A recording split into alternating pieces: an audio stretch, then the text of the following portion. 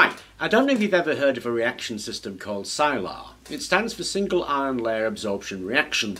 And what it is it relies on a property of materials. If you dip a substrate into a fairly weak solution, then atoms will adhere to that substrate. Then you wash it and you get a single layer of atoms sticking to the surface. Then you can react them to make something insoluble, and you can build up monoatomic layers gradually by dipping and washing and reacting and washing and dipping and washing and reacting again and again and again.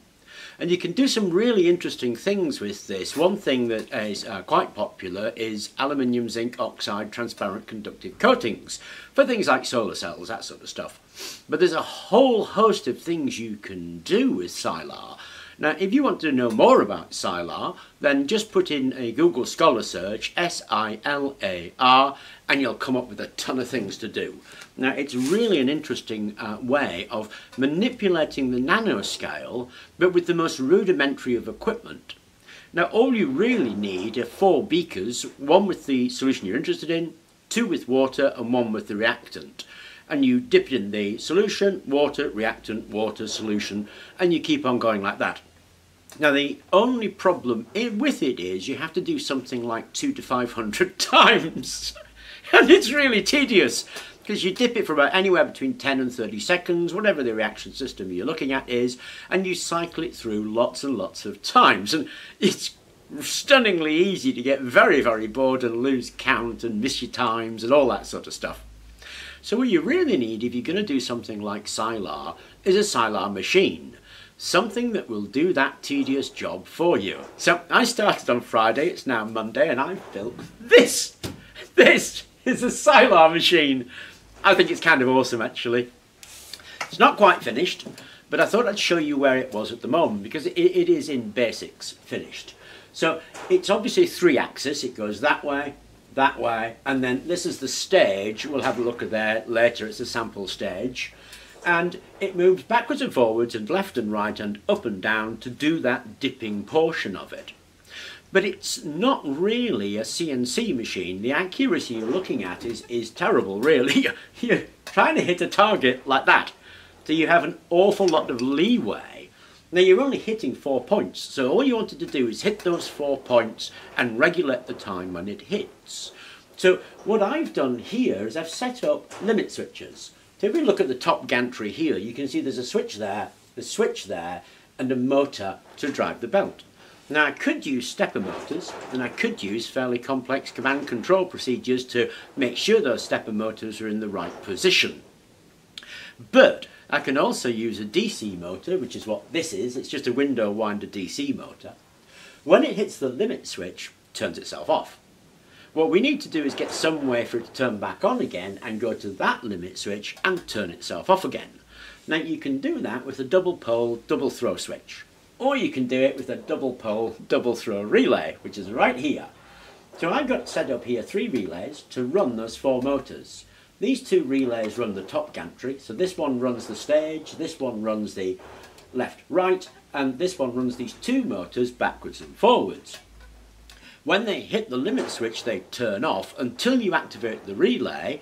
That turns it back on again, hits the next limit switch, turns it off, deactivate the relay, and it will come back. So we have 4 positions. Now, these limit switches, of which there are 8 incidentally, are normally closed, normally open. So they've got 2 ways of looking at them. You wire them normally closed, and I'll do a circuit diagram for the wiring, but you wire them normally closed. When they get hit by the gantry, then it's the normally open that gets closed, and the normally closed gets open, and that's what stops the DC motor.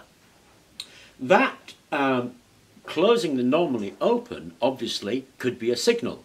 So I've taken it to a bar here, where I've got the 8 limit switches in there normally open, wired into here, so when it hits the limit, I'll get a signal through there that I can read to tell me what the position of that is. But the normally closed are wired directly into the double pole, double throw relays here, so that when it's open, as in normally closed gets hit and it's open, then it will shut off the DC motor, and I need a signal into the relay to reverse that. So obviously these relays 1, 2 and 3, what I can do is run those through an Arduino. So that's exactly what I'm going to do, and that's what the little space is for here, is to put my Arduino to send a relay signal so that I can turn those relays on when I've read the position of the position switches, which are also the limit switches. So that's what's yet to do, is to fit that Arduino, fit the Arduino relay board, write that program so that I can go 1 of 4 positions for any number of seconds and read when the thing is in the up position, the down position, or the home position, or any position I want. I can read that so I can time the sequence of my SILAR machine. Now I plan on doing quite a bit of SILAR experimentation, which is why I've built this machine. It took me about 4 days to build. As I say, you can see what it's made of. It's just that aluminium square stuff. I made 2 squares out of it, put some feet on it, put a little board in here, and then made that stage and wired up the electronics. That's all I actually did, but it still took about 4 days. Now I am thinking about doing something in the way of a kit for this, so when it's completed and running a little bit, then I will do something in the way of a kit. Now it is on at the moment, but everything's in the home position. So what I've got here is a trip switch. So that's going to my live supply, but I've tripped it here, and if I trip it onto the middle relay, you'll see that relay come on. There it is. And there is the top gantry moving. And if I take that off, it reverses its direction because the relay's gone on, hits the limit switch, turns itself off. So it's really kind of cool. Let's have a look at the sample stage. So here's the sample stage that I made, and you can see it's in the home position. It needs to be up for the home position because it's going to move, and there's the limit switch for it. And this bit of black plastic goes up and down, and here is where you attach your sample. You can attach your sample with a bit of tape, because it's really only a bit of polypropylene or acetate sheet or something like that that gets dipped in and out of the beaker which sits underneath that position there. Now I might put some heater stirrers in there as well so we can change the temperature of the reaction that we'll be looking at. Not absolutely essential, but would be useful, and that would just mean buying some heater stirrers and popping them in there.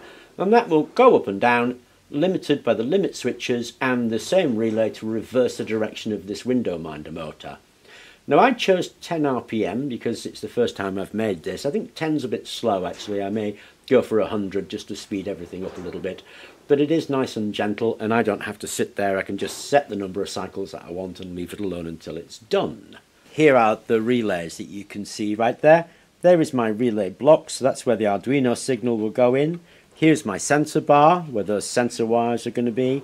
Here are my relays that are responsible for reversing the direction of the motor and tripping those limit switches. This is just the live and neutral in. That's all there is to it really. That's the space there for the Arduino. There you go, a SILAR machine to do some SILAR experimentation with, and to be able to play at that nanoscale but using a macro scale technique. As I say, I'll finish that off with the Arduino. I'll probably do another video demonstrating it, probably with something like transparent conductive oxide. But once I've done this, I will put this together as a kit, I think, and we'll probably put that up on the shop. But anyway, let me know if that's of interest, because obviously it takes quite a lot to put those kits together. I will do a circuit diagram so you can have a look at the circuit diagram. Not of the whole thing, I'll just do one, but you just repeat it 3 times, that's all you do. Anyway, I hope that was of interest, and thank you very much for watching.